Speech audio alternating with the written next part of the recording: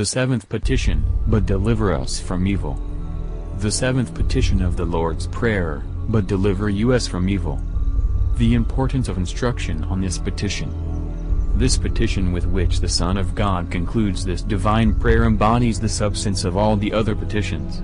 To show its force and importance, our Lord made use of this petition when, on the eve of his passion, he prayed to God his Father for the salvation of mankind. "I pray," he said, "that thou keep them from evil." In this petition, then, which he not only commanded us to use, but made use of himself, he has epitomized, as it were, the meaning and spirit of all the other petitions. For if we obtain what this petition asks, that is, the protection of God against evil, which enables us to stand secure and safe against the machinations of the world and the devil, then, as Saint Cyprian remarks, nothing more remains to be asked. Such, then, being the importance of this petition, the diligence of the pastor in its expositions should be great. The difference between this and the preceding petition consists in this, that in the one we beg to avoid sin, in the other, to escape punishment. Necessity of this petition. It cannot be necessary to remind the faithful of the numerous evils and calamities to which we are exposed, and how much we stand in need of the divine assistance. The many and serious miseries of human life have been fully described by sacred and profane writers, and there is hardly anyone who has not observed them either in his own life or in that of others. We are all convinced of the truth of these words of Job, that model of patience: man, born of woman, and living for a short time, is filled with many miseries. He cometh forth like a flower, and is destroyed, and fleeth as a shadow, and never continueth in the same state. That no day passes without its own trouble or annoyance is proved by these words of Christ the Lord: "Sufficient for the day is the evil thereof." Indeed, the condition of human life is pointed out by the Lord himself, when he admonishes us that we are to take up our cross daily and follow him. Since, therefore, everyone must realize the trials and dangers inseparable from this life, it will not be difficult to convince the faithful that they ought to implore of God deliverance from evil, since no inducement to prayer exercises a more powerful influence over men than the desire and hope of deliverance from those evils which oppress or threaten them. There is in the heart of everyone a natural inclination to have instant recourse to God in the face of danger, as it is written, "Fill their faces with shame, and they shall seek thy name, Lord." How this petition should be made. If, then, in calamities and dangers the unbidden impulse of nature prompts men to call on God, it surely becomes the duty of those to whose fidelity and prudence their salvation is entrusted to instruct them carefully in the proper performance of this duty. We should seek first the glory of God. For there are some who, contrary to the command of Christ, reverse the order of this prayer. He who commands us to have recourse to him in the day of tribulation, has also prescribed to us the order in which we should pray. It is his will that, before we pray to be delivered from evil, we ask that the name of God be sanctified, that his kingdom come, and so on through the other petitions, which are, as it were, so many steps by which we reach this last petition. Yet there are those who, if their head, their side, or their foot, ache, if they suffer loss of property, if menaces or dangers from an enemy alarm them, if famine, war or pestilence afflict them, omit all the other petitions of the Lord's Prayer and ask only to be delivered from these evils. This practice is at variance with the command of Christ the Lord, "Seek first the kingdom of God." To pray, therefore, as we ought, we should have in view the greater glory of God, even when we ask deliverance from calamities, trials and dangers.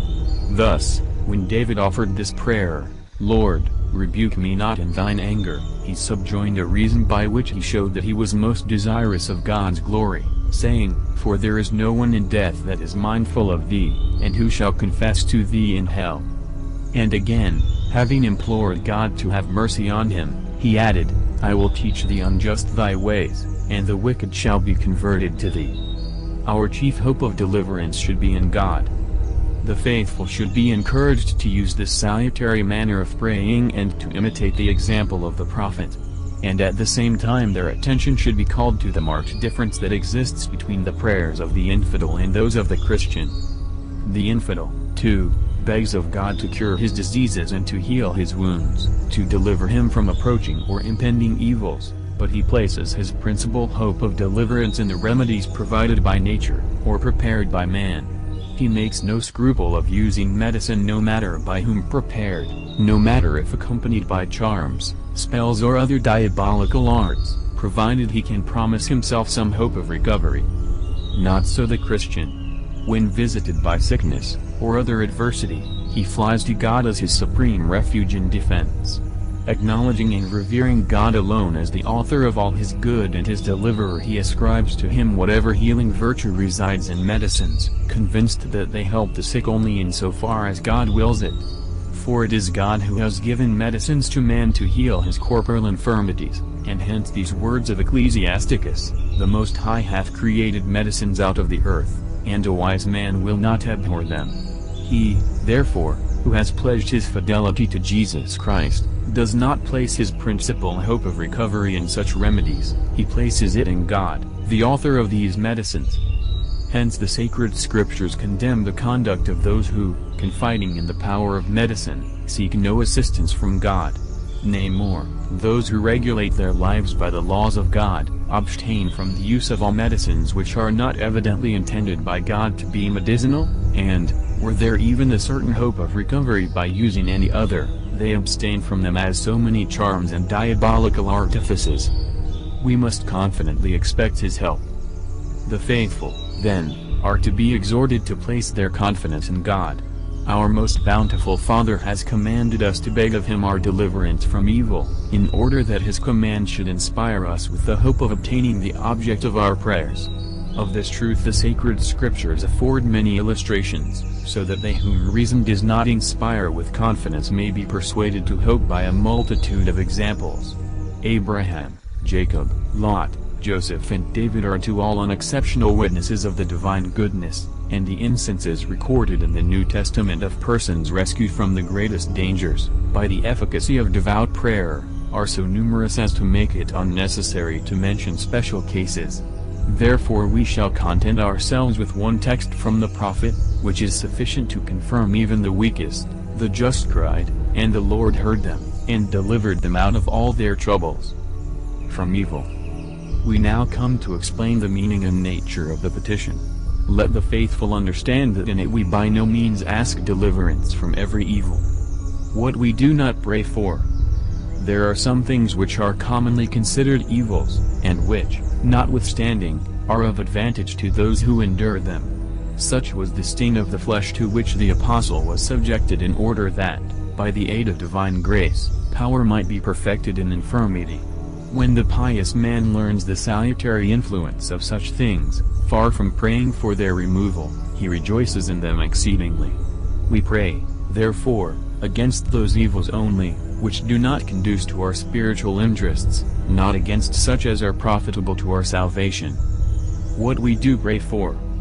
The full meaning of this petition, therefore, is, that having been freed from sin and from the danger of temptation, we may be delivered from internal and external evils, that we may be protected from floods, fire and lightning, that the fruits of the earth be not destroyed by hail, that we be not visited by famine, sedition or war.